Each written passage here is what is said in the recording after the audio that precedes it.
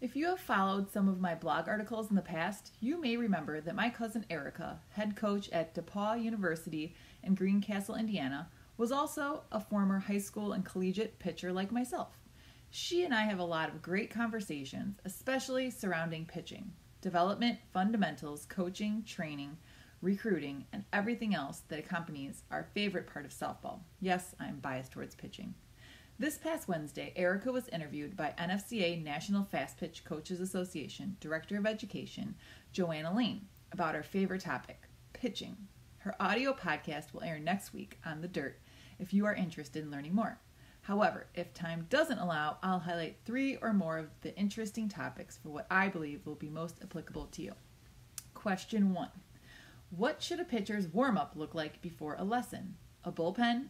A game? Erica stated that the most important piece to warming up in any or all of these circumstances is the actual getting the body warm process itself.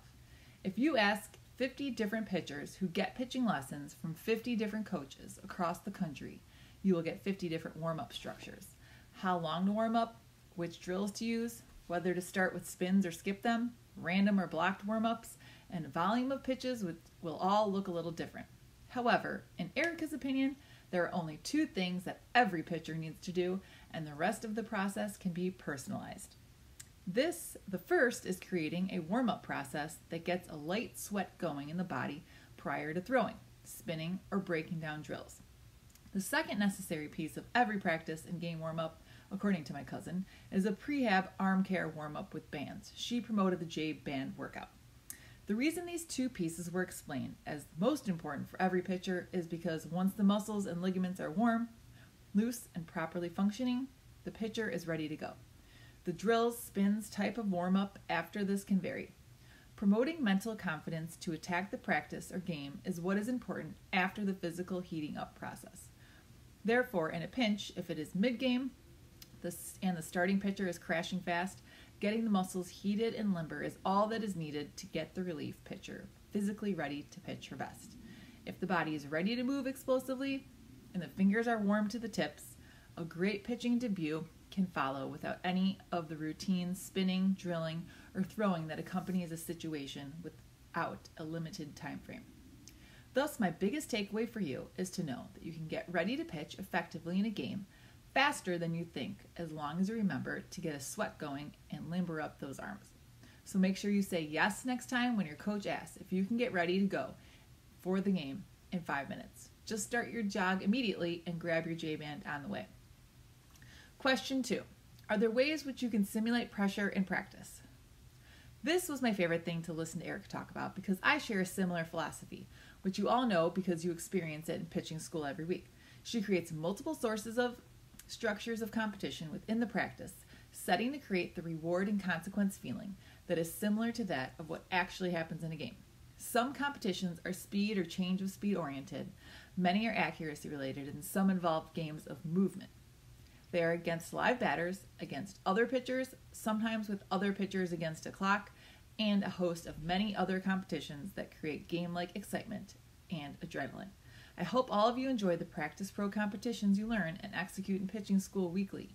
We are preparing for you college-like training right now.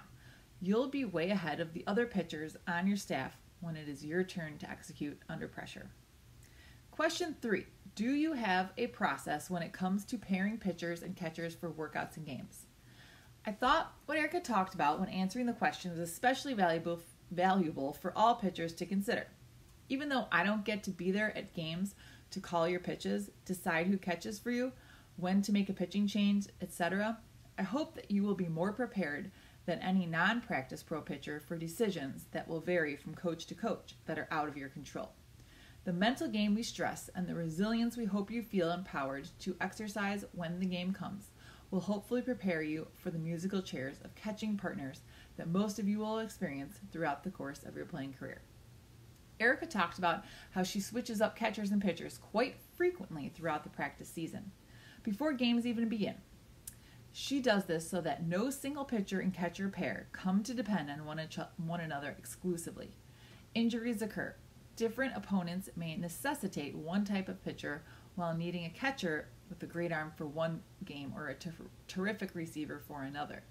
Mixing up the catchers and the pitchers while emphasizing good coaching, good communication allows the pitchers to understand that she can be effective with a variety of different people behind the dish, and that it is in her control to create a good rapport with each catcher.